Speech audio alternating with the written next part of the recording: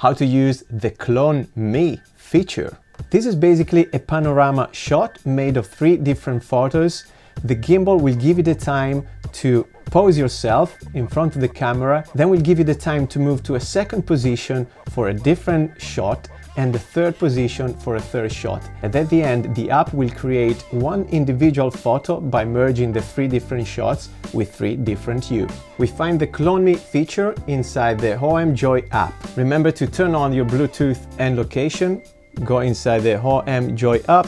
In the menu, scroll to Moment, click on it, and now scroll down until you find CloneMe. Click on Start. At the top of your screen now, you will be able to choose how many clones you want in your shot. The default number is 3.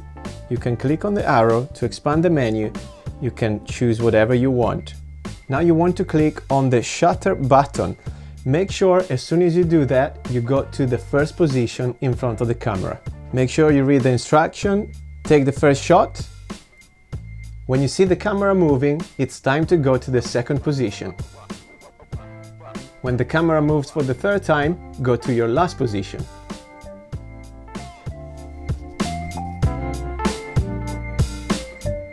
And that's your shot. That's how you use the CloneMe feature of your gimbal.